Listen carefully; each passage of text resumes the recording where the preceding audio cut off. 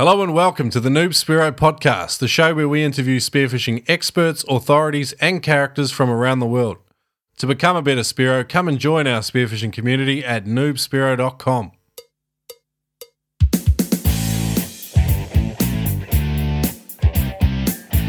G'day and thanks for tuning in to the Spearo podcast. Pretty exciting day for us. We're in the season 2, but today we're launching our first 101 series of episodes. So the 101 series, series that we're doing that a lot of guys wanted to hear, and that was just a series about the basics, straight from us, the basics, how to get started in spearfishing. So to kick that off, we're starting with Shrek, talking all about shore diving, because that's where a lot of us start. So really excited to bring that to you. So in this episode, we're going to cover basic weather conditions and sort of location conditions and what to look for, your gear requirements, what you're going to need to go shore diving, all the things like visibility and those shallow water and wave and swell and all the things that make shore diving difficult. How to find spots? Yeah, how to find spots, I guess. Planning, why not? How to rig your gear? God, he's listening well. So we're going to go through all that for you. So really wrap up shore diving for you. And to follow that up, there's an article on the blog there by Shrek. Actually, there's 3 self-proclaimed good articles by Shrek. He loves his homework about shore diving. No, they are really, really good articles. So, thanks for listening. And any feedback on the new format, let us know. That'd be great. Enjoy the show. I wanted to share awesome experiences that you can have when you are in the water, and that's why I started spearfishing. I just clamped down on the reel and got drugged down to about 50 feet, and I'd never had a battle like that before in my life. So when you're learning where to hunt and find fish, they're the hot spots. It's where fish want to be. Don't overcomplicate your gear. Don't go diving dressed up like a Christmas tree. Once your face hits the water and you feel relaxed and all the other stresses of life seem to disappear. It's a whole new world and it's mysterious, it's magical. Beats the shit out of netting anyway. Oh, yeah. Today's show is brought to you in partnership with Adreno Spearfishing Supplies. Adreno is one of the world's biggest and best spearfishing stores. You can visit Adreno online at spearfishing.com.au or in-store at their Brisbane and Sydney locations. Hi guys, going to start off today's show with a bit of a somber note. Our thoughts and our prayers are with Matt Pennington and Lawrence Smith's families. These guys died when their boat ploughed into a rocky outcrop near Morby Island, near Dampier in Western Australia, not too long ago. And yeah, just wanted to pay tribute to those guys. Matt Pennington was a really well known Australian Spearo, who was a very friendly guy, and really sad news. Righto, Shrek. Shore Diving 101. Mate, you wrote that article. It was pretty popular, so why don't we have a bit of a chat about shore diving? Mate, first thing, what do you love about it? Like, because I know we all start with shore diving, and you were pretty keen in the early days on it. Mate, it is a pretty good place to start. What makes it so good for you? I still like the simplicity of it, like there's just no dramas, organisation's simple. Once you kind of know a couple of spots and what conditions you need and like weather-wise for that spot to work, it's just very simple. Like you know what species you're going to encounter, most of the time, and you sort of know what to expect, and it's just a very enjoyable, relaxed sort of way of diving. That's once you've sort of established kind of how to spear in that particular location, what conditions to go on, and you've got a good dive buddy, things like that. You don't have to prepare a boat the night before. Nah, it's just throw your stuff in the car and away you go. Yeah, and 90-minute drive for me, and I'm up in the location that I love. I kind of know where a lot of the fish are going to be holed up, and I just have a good time. So yeah, just the simplicity of it. Mate, so if someone's going to start shore diving, mate, what are the first steps that you recommend getting into shore diving? So I recommend finding an experienced buddy, particularly if you're just starting out, and there's a number of reasons for that. One is local knowledge. You can't beat it. They know if they've spent a couple of years diving that location, they're going to know what's the best weather, what's the best tide, what to look out for, what species you might encounter, how much weight, how well weighted you're going to want to be in the water, and entry and exit points. That they understand all of those sorts of things. And if you're heading out with an experienced guy, or you're just sort of heading out with another person who might be the same level as you, Google Earth is a great tool to use to assess an area's potential. So like you might read about on a forum or something like, Area A is going to be fantastic and you can find these species or whatever, but it's very general sort of broad knowledge. One way you can sort of get in and assess the area for yourself is jump on, use Google Earth and have a look through the photos taken from space, and you can zoom right in and you can see where the reef structure is and sort of how that location or where that location might be good. You can even do a preliminary sort of look at where you think you might be entering and exiting the water. So a bit of online research before you get started, and maybe get a mentor or a buddy. You definitely need a buddy shore diving, like with all the variable conditions. Yep. So the guys have got online, they've got a buddy, they've done the research, they've picked out their spot. Mate, what do they look for next? Like how, if you are doing your research, what do you look for in a location? Yeah, another way to do it is just ask your local retailer. Often they'll point you in the right direction as well. But I mean, yeah, so you're going to want reef structure that's close to shore. I mean, you're not going to be swimming 300 or 400 meters or 1,000 feet on your first shore diving experiences. So you're going to want low swell as well. You don't want to be contending with a lot of swell, particularly when you're starting out. Because that really makes things difficult when you're entering and exiting the water, and a lot of the best dive locations for fish when you are actually out shore diving, it's in the shallower water in the swell. And so if you've got 2 meters of swell and it's breaking shallow and you're trying to spear around there, and you're inexperienced, like it's just a recipe for disaster. So, and in Sydney they talk about, we had a guest on a while ago, Jager, and he started off down Sydney and Southwest Rocks and places like that, and they talk about big wash holes. And like if you're an inexperienced guy and you're diving in an area like that and you've got big swell you're contending with as well, that's no good. All right, so because you've moved on to conditions there. So we've got swell, that's playing a big role, but what other sort of conditions, like with visibility, what do you sort of look for, and how do you sort of plan for good viz? So again, like local knowledge, if you talk to your local retailer, or you've got yourself a good buddy, or you're just talking with guys online, start asking them about what wind and swell conditions do you need for that spot to be optimal when you're heading out for your first sort of forays into your area. So it's great to be able to dive it in the best conditions possible. So you've got wind and that direction and speed matter there. So like I know in Queensland, on a northerly wind, if we have that for a couple of days, the water's just going to be just crap, it just seems to stir everything up. Well, I think it slows down the longshore drift as well. So all your sediment coming north with out of your river systems and stuff sort of gets trapped by that northerly wind that brings a current. Yeah. And that just holds up and it's just murky and dirty. Yeah. It's often cold too, isn't it? It's cold and green and just there's no fish anyway. So perfect example, of local knowledge, and every area has those sorts of factors with wind. Swell's another one. Swell can be a ground swell, it can be a wind swell. It can come from different directions and can affect the way the sediment is stirred up differently. You might be able to dive a 3 meter southeasterly ground swell, whereas you might not be able to dive a 1.5 meter wind swell coming out of the southwest or something. Just to give you an example. So, like again, local knowledge. Ask the right questions. Big tides are an issue too, aren't they? Yeah. I was just going to go into tides and so good preemptive question there. You were not. So, like, when the tide's coming in, they call that flood tide. When the tide's on its way out, it's called an ebb tide. Generally, with spearfishing, you're going to get your least tidal movement at the very bottom of the tide, around an hour each side of the bottom and of the top of the tide. So like you're going to get your best visibility right at the very top of the high tide because you're going to get your least movement. So maybe you might jump in an hour before the very top of the tide. and maybe stay around for an hour after the top of the tide. There's a couple of reasons for that. One, the water movement is minimal, so the sediment's going to have a chance to settle.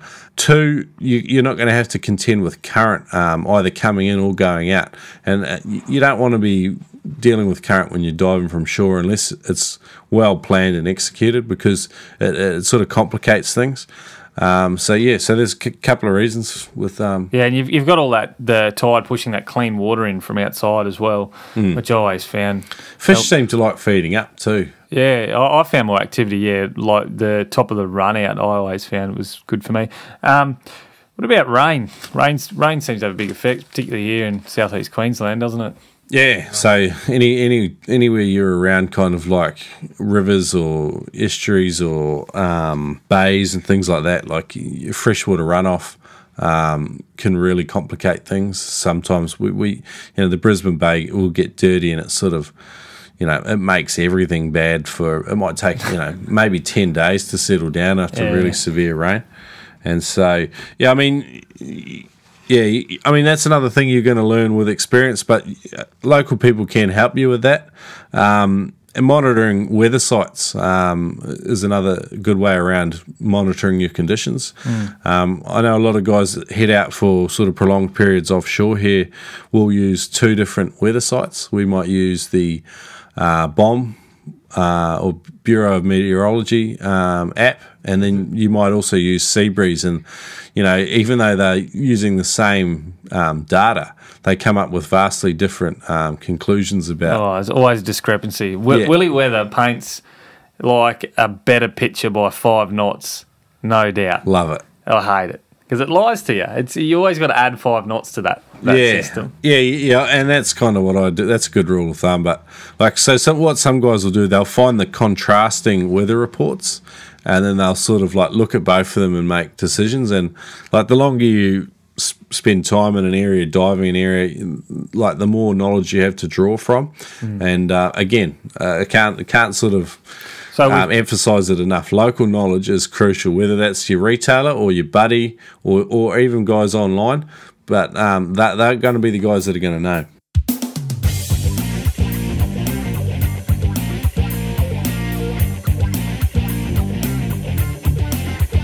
Making the switch from plastic freediving fins to a carbon or composite freediving blade makes a huge difference. Penetrator blades are lighter and more reactive, and they've improved my diving, and I'm sure they're going to improve yours. Pound for considerable pound, these fins have made the difference for me. Being a 120 kilo unit and using the heavy glass blades just was getting a bit old. I've upgraded now to penetrator carbons and won't look back. I've been using penetrator fins for years now, and I find the really reactive carbon fibre means I put less energy in for greater output, which means I spend more time on the bottom shooting fish. Check out the custom Noob Spearo Octopus Edition at noobspearo.com. All the same great features of penetrator blades with our new custom design. Or for the full range of penetrator fins, head over to penetratorfins.com. Guys, if you're after more podcast action, go and check out our mate Jason Selms over at australianhuntingpodcast.com.au. He talks all things hunting, shooting and fishing. It's a great listen. He's getting plenty of downloads. He's big in Canada, South Africa, even Japan. It's fantastic. Jason talks to experts in the field on all things shooting, hunting and fishing. It's really, really good listen. So go and check him out, australianhuntingpodcast.com.au. The Australian Hunting Podcast is the only hunting, shooting and fishing podcast radio show in Australia. With over 40,000 downloads per month, you are sure to find some information that can help you. If you love hunting, shooting, fishing and a little bit of politics, the Australian Hunting Podcast has you covered. To listen, check us out on iTunes and visit australianhuntingpodcast.com.au. Right, we've got our local knowledge. We've got our spot. We're looking out for weather conditions, wind, tide, that kind of thing. All right, so it's dive day. How do you go about planning? Like, obviously, entry and exit points are a very important starting point. Yep. Yeah, okay, so like you arrive at your dive location, you found out where to go, to the best of your sort of knowledge, you've got optimal conditions in front of you. You're looking at the beach and you've got your equipment sort of sitting there. The first thing you and your dive buddy want to do is plan your entry and exit points. And I don't mean like...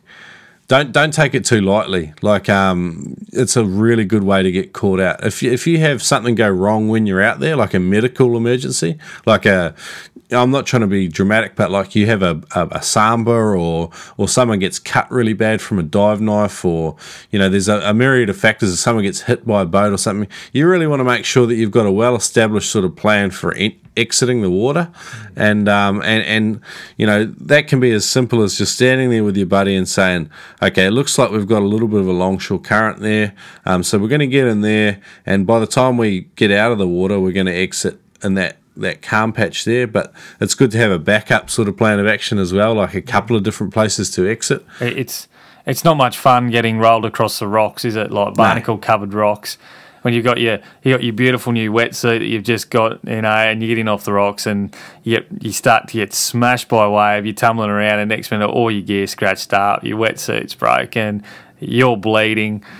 It's like you've ripped the arse out of your wetsuit. Yeah, exactly. It's not going to make you want to come back. Yeah. And that's a good scenario. Yeah. So you probably should be looking for like an exit point that is out of the swell, if possible. So if you're running like a southerly swell, try and get out on the northerly side, that kind of thing. Yep. What else you got for us, Shrek?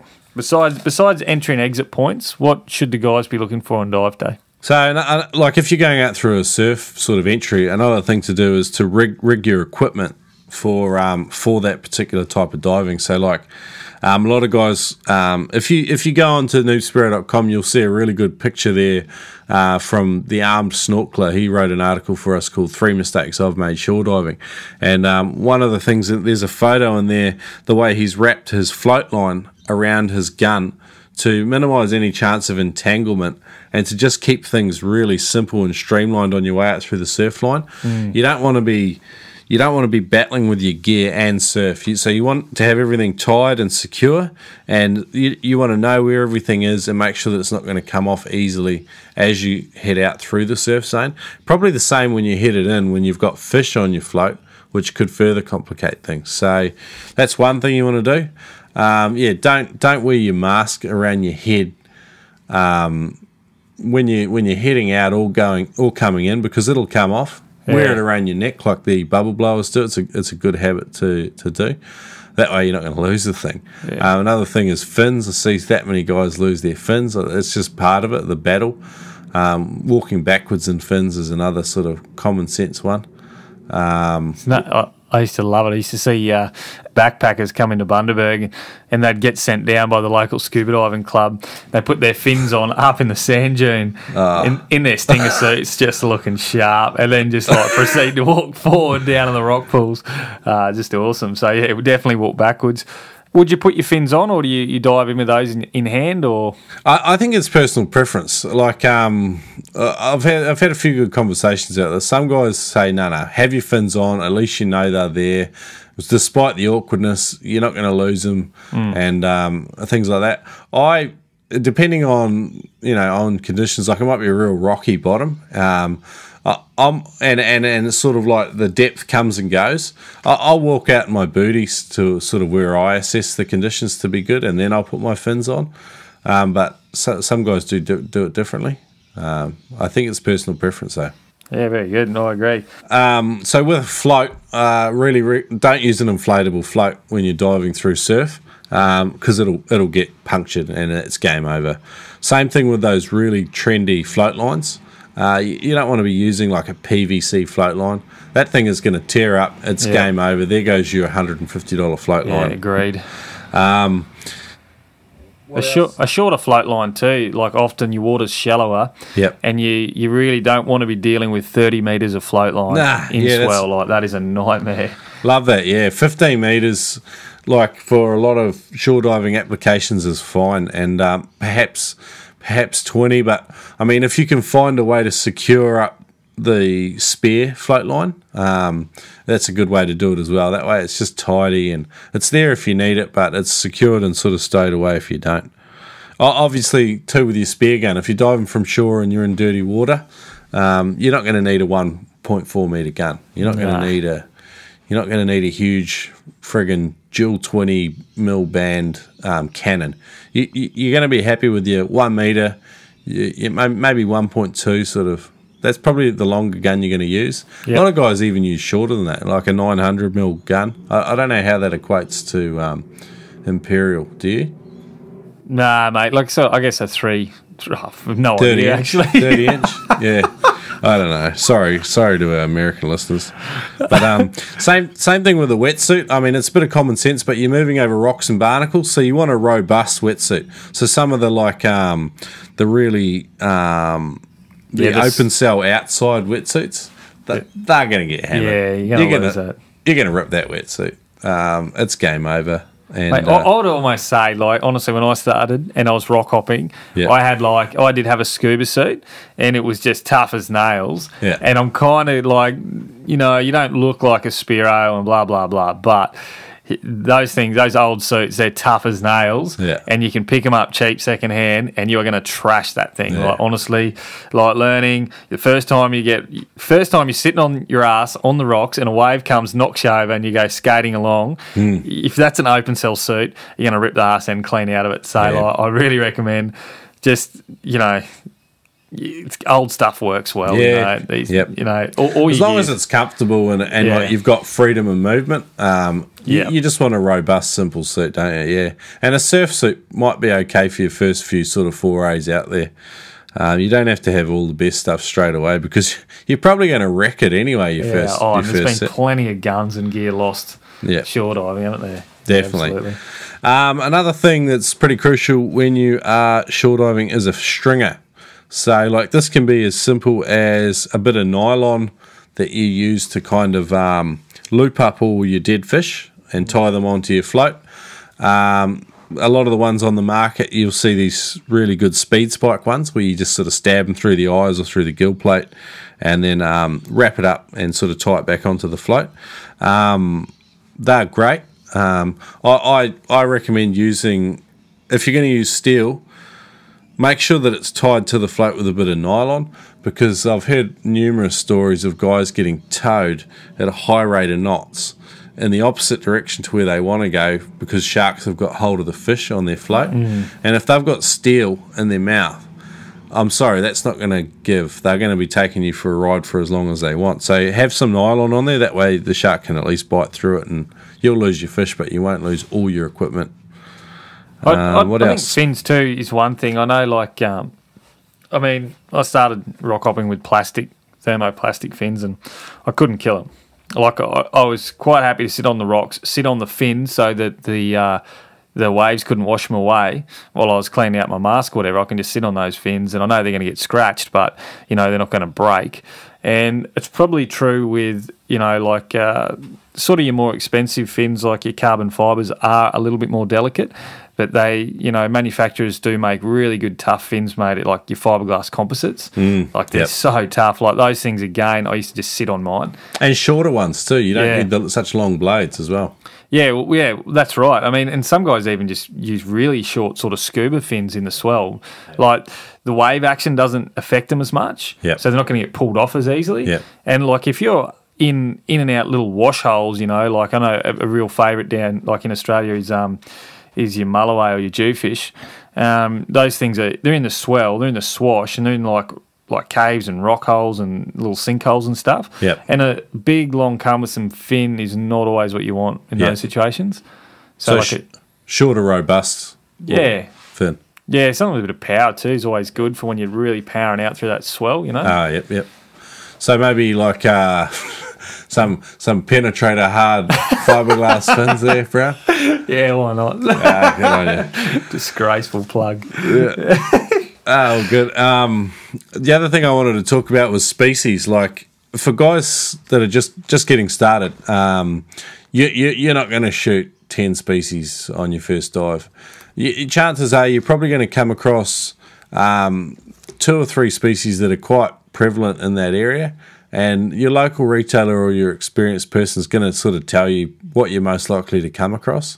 And if you're unfamiliar with the species in your area, try and get a really good idea of what those 3 sort of most common species are that you're likely to encounter.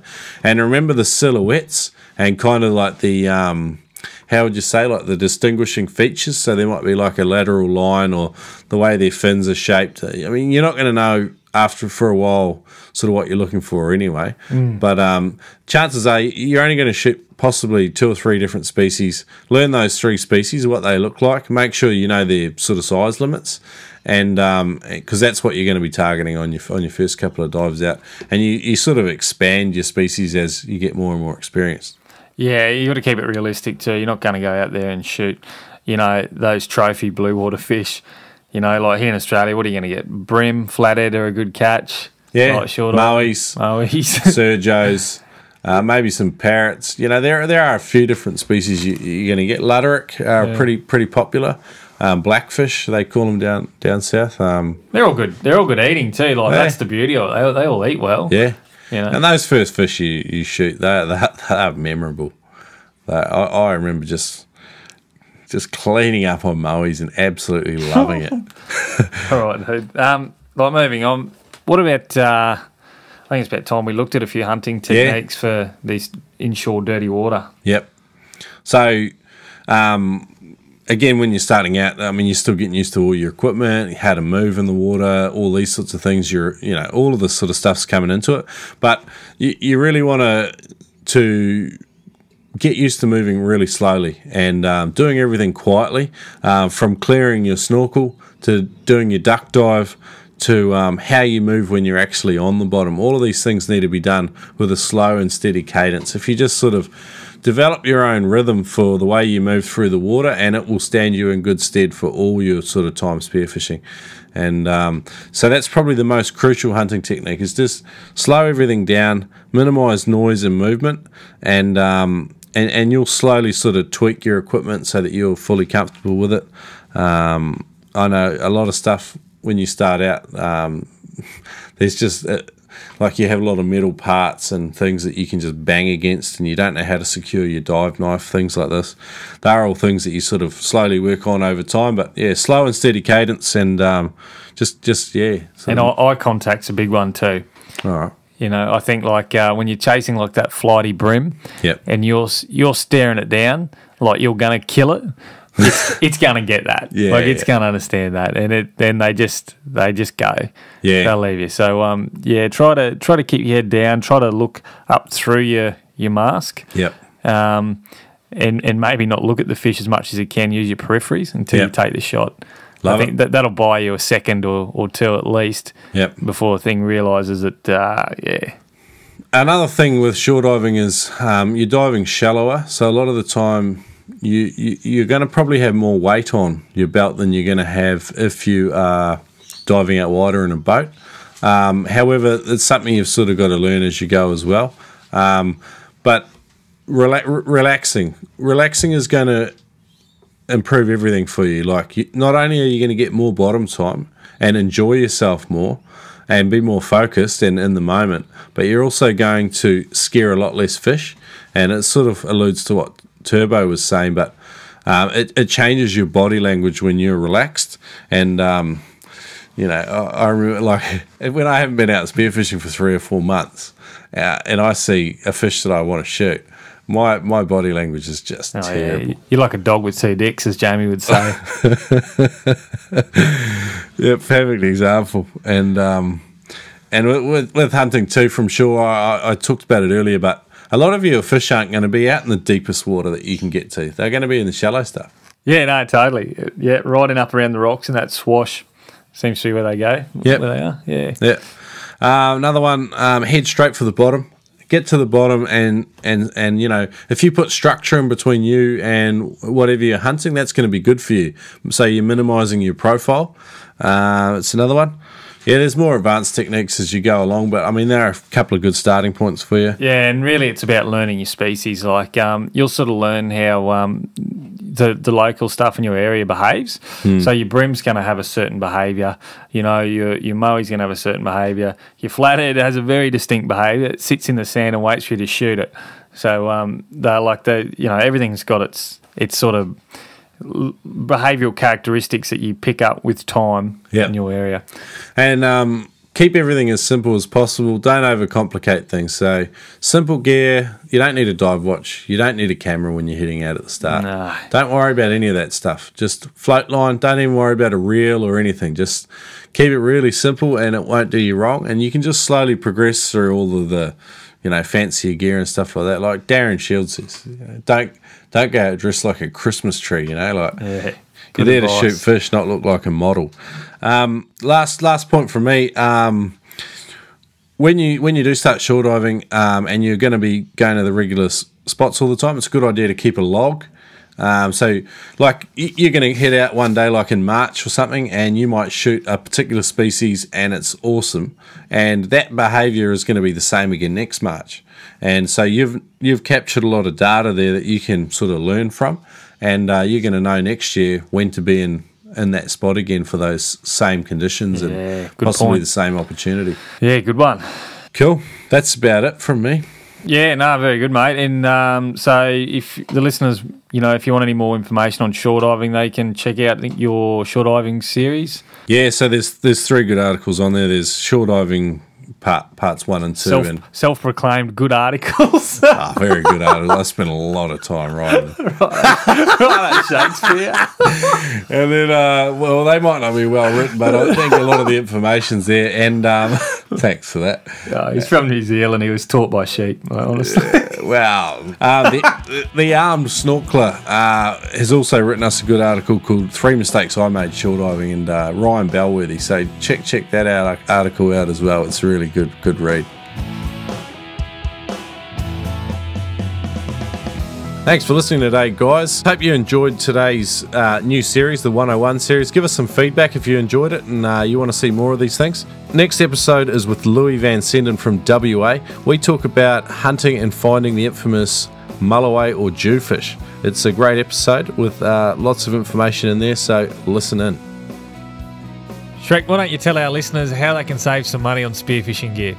Well, Adreno have partnered up with Spearo to offer listeners $20 off all purchases over $200. And how do they take advantage of this deal, mate? Listeners can use the code Spearo at checkout online at spearfishing.com.au, or they can use it in-store at the Brisbane or Sydney stores. Excellent. And that code is Spearo. That's right, Spearo. Thanks for listening to today's show. Make sure to leave us a review on iTunes or Stitcher. To learn more about becoming a better Spearo, visit us at noobspearo.com and subscribe to our newsletter.